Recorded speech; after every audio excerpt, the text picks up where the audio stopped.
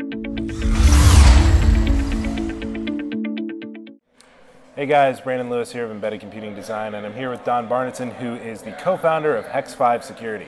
How you doing today, Barnett? Good, how you doing? I'm doing pretty well. We've been talking, and Hex-Five is a brand spanking new company, and they actually are really involved with RISC-V on the security front. And what Don and I have been discussing is a little bit about trusted execution environments, what's available today, notably TrustZone, what's great about it, what's not so great about it, and sort of come to the conclusion that TrustZone, while I mean it's very well intentioned, it's probably the standard for what's out there today, but it's incredibly difficult to use. We've seen numerous examples where there have been hacks that have happened where TrustZone was on a system, but it wasn't implemented or it wasn't implemented correctly. What are your thoughts on the state of the trusted execution environment? Yeah, I think the problem with security today is it's just too hard to use. And so it only gets used where people are absolutely forced to use it in a mobile handset or a set-top box environment. It doesn't get implemented on all these systems where you could certainly benefit from it because it's, again, just too hard to use.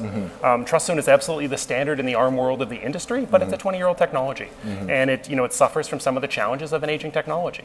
So at Hex-Five, we developed something called multi-zone security, which is the first trusted execution environment for the RISC-V ISA. And we're able to take advantage of all of the development that's happened over the last 20 years and build something that we think is absolutely best in class. So everything that's happened over the last 20 years, and then obviously you're also dealing with the new ISA. What are some of the advantages, not only of multi-zone security, but also of being able to take advantage of a new ISA like RISC-V? What does it enable you to do? Yeah, so the traditional trusted execution environments have a secure and a non-secure world. Right. But today we have lots of different things that need security. Maybe you have a Bluetooth stack and a root of trust and a DRM engine. All of those have secrets, but they have secrets you want to keep from each other. Right. So only having two worlds doesn't really make sense in that context. You want to have an unlimited number of worlds, each of which is equally secure. So multi-zone security gives you that capability. In addition, the RISC-V ISA, because it's a very modern ISA, has a lot of hooks that we're able to take advantage of. So it has multiple levels of privilege built into it. It has memory protection built into it. So that allows us to do this on standard hardware. So you don't have to have a special core to do this. We can implement this on top of a standard RISC-V implementation, which is exactly what I'm showing here. Excellent. Can we take a look and explain a little bit about what's going on? Yeah, sure. So in this case, what I have is a Xilinx FPGA running a Sci-5 E31 soft core. So it's a 32-bit RISC-V running on top of this FPGA at about 65 megahertz.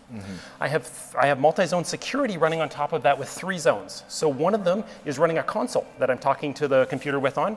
One is actually causing this LED to go through its rainbow function here. And for those of you from the RISC-V world, it's actually the Hello World demo from Sci-Fi.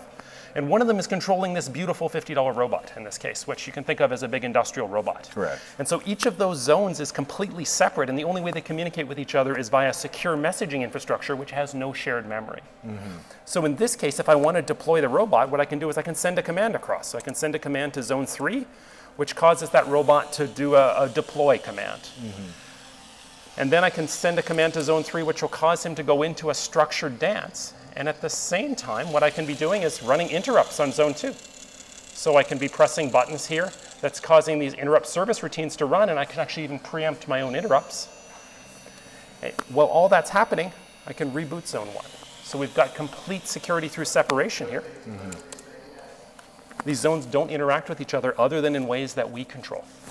So let's take this use case example and imagine it in a different sort of security context. Say that it is another sort of trusted execution environment. Would you have been able to interrupt zone 2 while zone 3 was going through its function, or would that have caused a fault in the entire system? Yeah, so a traditional trusted execution environment only has 2 contexts, a secure and a non-secure world. So in this case, there isn't really a way to do 3 equally secure zones, or 4 or 5, or whatever the application requires in that space.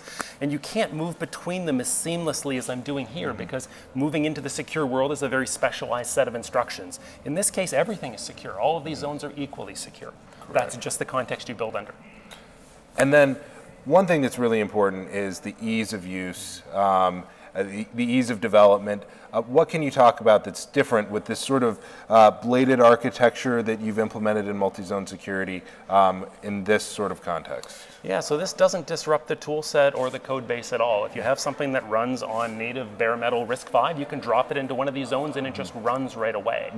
If you want to take advantage of some of the services we have in the nano kernel, we have a very small wrapper that you can add, which allows you to make calls to do things like send messages or yield if you have nothing important to do, but you don't have to take advantage of those. Each of these zones is compiled and linked entirely separately. So you as a designer, you compile it and link it, and then you use our configurator to merge it together into this signed binary structure. So all of this comes together much more simply and in a much more robust way than you can envision with a traditional trusted execution environment. And how about communicating between zones that may be unique from one another? Maybe they were developed in a different language, or how does information pass from zone to zone to zone in a heterogeneous type of system? Yeah, so as long as they speak the same language on the messenger box, best they can exchange information. They don't have to be compiled with the same tool set or the same libraries or even written in the same language. As long as they know what it means when they send messages to each other, they can communicate.